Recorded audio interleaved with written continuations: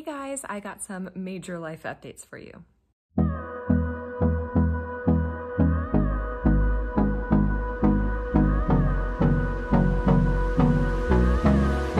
Welcome back to my channel. If you guys are new here, my name is Emily. Welcome to my little motherhood channel where I take care of all things mom. And things have been really crazy around here, and I just wanted to give you guys some life updates for myself as well as my little family. So the very first thing is the day that I'm filming is Juan's last day training to work for Tesla. And when you guys are watching this, it's technically the last day, but he has off. And he's actually starting work for Tesla next week. I'm super excited for him and very proud of him. He went through a sped up program where he did like 6 months worth of training, like in 12 weeks, and worked very hard. He was usually working a full day and then he came home and had hours of homework to do. And he's just like really excelling, and I'm really proud of him. So that is kind of a big change for us. For those of you guys who have been following me for a while, you know that he was in the military. We actually started our channel while he was in the military, and when he was coming home from his second deployment. Aubrey was a little bit over a year old. And then last summer he was discharged because his contract was up. And that's when we moved in with my parents, and we're still here. Since last summer, he got a kind of part-time job to work while he was also in school. And then we found this Tesla opportunity, and it was just perfect for him. So he is excelling at that. So we are just really excited to see what this next stage in our life brings. So as I just mentioned, also, we are still living with my parents, but the other night we just signed a contract and we are buying a new home. So we're actually getting a new build, and it is projected to be all done about a month after the baby arrives. So there will be a lot of updates coming up soon about that. We're excited to start like picking the cabinets and the floors and the countertops and all of that stuff. And then, designing our backyard and front yard and just all that comes with a new build. There is going to be a lot on this channel updating you guys, and hopefully some kind of like home improvement DIY type stuff. Obviously not all at once, because that would be expensive and very overwhelming with a newborn, but it will definitely be in upcoming videos, way in the future. The really nice thing about the house that we are picking is it has like a really nice large lot, and one of my dreams is to have some type of citrus tree, an apple tree, and an avocado tree. That's my basic dream, and then we can expand from there. But I'm thinking like some type of citrus, obviously it's going to produce a lot of fruit, and with that you can make lemonade or orange juice or something like that, because one little lemon isn't nearly enough to make some lemonade. So there's a purpose for the abundance of fruit that will probably come with that tree. And then apple, obviously you can make apple juice, but apple pie, apple sauce, apple bread, you name it. I have an apple bread recipe on this channel, so if you haven't checked that out, it's linked up above. But, or just eat an apple. So even if there's an abundance of apples, there's plenty to do with it. And then avocado, I like guacamole. I like putting avocado like with eggs or like an omelet or whatever. So, lots of avocados can make lots of guacamole, and I will be very happy. So that's kind of my dream for the backyard, just to give you a glimpse at, what I hope to do with our space. But I'm so excited, and I'm excited to bring you guys along with me, because it's not everyone buys a new build. Just with the market and how everything's going and all of the searching that we've been doing, it really is the best option for the money that you'd have to spend just on a new home anyways, whether it's a new, for us, old home or a new build. So that's kind of the path that we chose, and I feel really at peace about it. And I kind of feel like that's God's way of saying, you're in the right direction. But right now I really have nothing to show you other than the little dirt area where our house will eventually be built. We were able to walk around the area there, and there's a nice little park down the street, and I'm sure we will have plenty of videos in the future with Aubrey and our little baby playing at this nearby park. So more to come on that, but let's move on to the next one. So the next update is about my little baby in my belly. I had a doctor's appointment yesterday, and it was my doctor's appointment following the anatomy scan.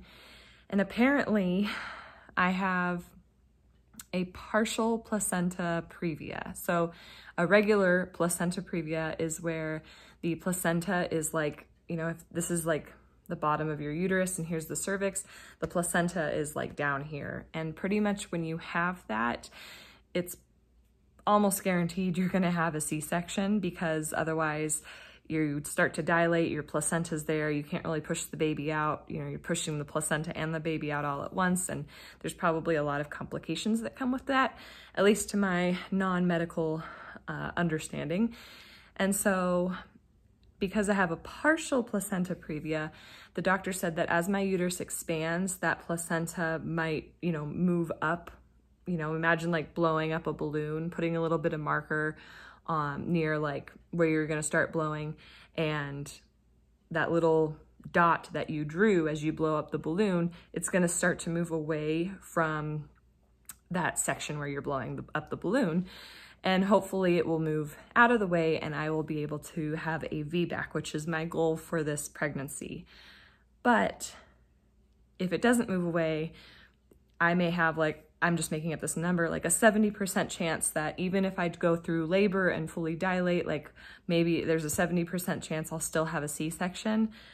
Then part of me is thinking, let's just schedule a C-section so that I just go in, don't go through all the labor, and have my baby and just recover from the surgery. So for those of you guys who do pray, I'd like to ask that you pray that that decision of whether or not to have a scheduled C-section is very clear to both myself and my doctors, so that I'm not questioning, like going into labor and wondering, can I do this a VBAC or will I have to end up having a C-section anyways?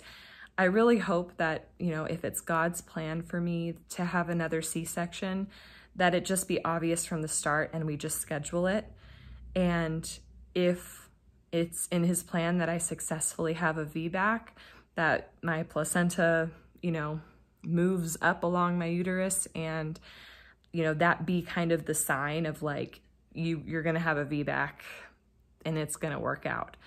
I shared in some of my little series of why I was terrified to be pregnant again, that I've really felt like less of a woman because I couldn't push out Aubrey, and I felt like I, you know, maybe gave up too soon and had the C-section too early. Maybe I didn't push long enough. Like all these insecurities from that experience and that trauma from that experience is affecting me greatly for this experience coming up. So I just don't want to have to go through all of that emotional trauma again.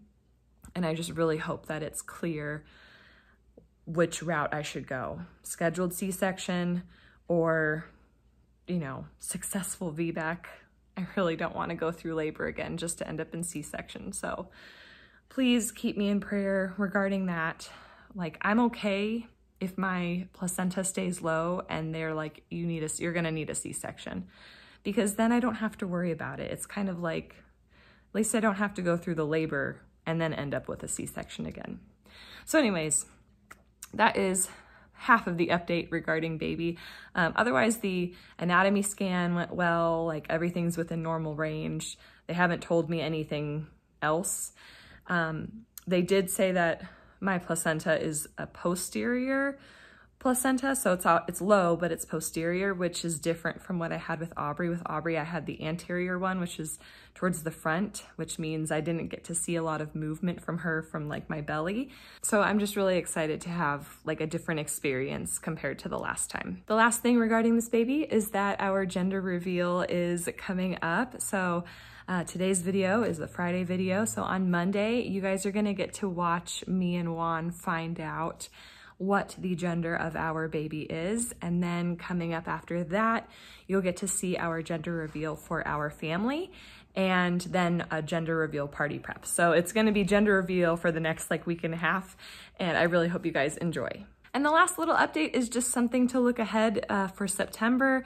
Aubrey is turning 3, and so I'm gonna have her birthday party prep. She's loving cars and trucks, and so it's gonna be revolving around construction trucks, but just kind of cars in general. And hopefully I'll be able to capture, some of her birthday party in a vlog and share that with you guys as well. So lots of exciting, fun things to come on this channel, and I really hope you guys are excited as I am. Don't forget to hit that like button if you guys want to support me. I know that this wasn't very entertaining necessarily, more informational, but hit that like button and subscribe if you guys want to see our gender reveal and our little birthday party prep and all the home decor and build and all of that stuff that comes with the new house. If you want to see all of that, make sure to follow along because we are going to have a lot of changes coming up in the upcoming months. I hope you have a wonderful day. Know that you are loved and made for greatness, and I'll catch you in the next one.